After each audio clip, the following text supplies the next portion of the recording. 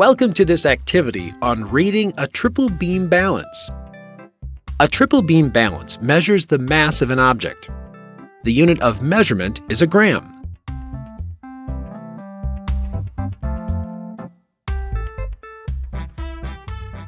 A triple beam balance has 3 beams.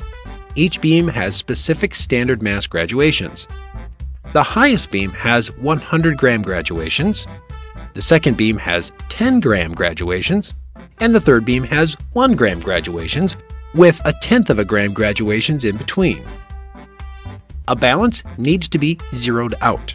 That means all of the weights need to be moved to the left side of the beams and the pointer needs to be straight. If the pointer is not straight, you would need to use the counterweight and adjust as needed. When your balance has been adjusted, you may put the object on the pan and let the balance settle. Move the 100-gram weight to see if the object needs that much weight or more. As you can see, the scale did not move with 100 grams, so we need to move it to 200 grams. 200 grams is too much and causes the scale to shift. We have to move the scale back to 100 grams and switch to the next scale. When you have determined the 100-gram weight, go to the 10-gram beam. Select each 10-gram increment to see where the scale should be set. When the scale shifts, choose the increment 10 less than the number that caused the shift.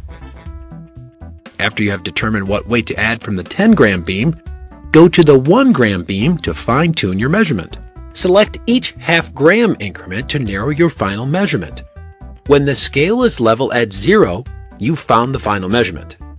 This final weight is 121.5 grams. You have completed this activity on reading a triple beam balance.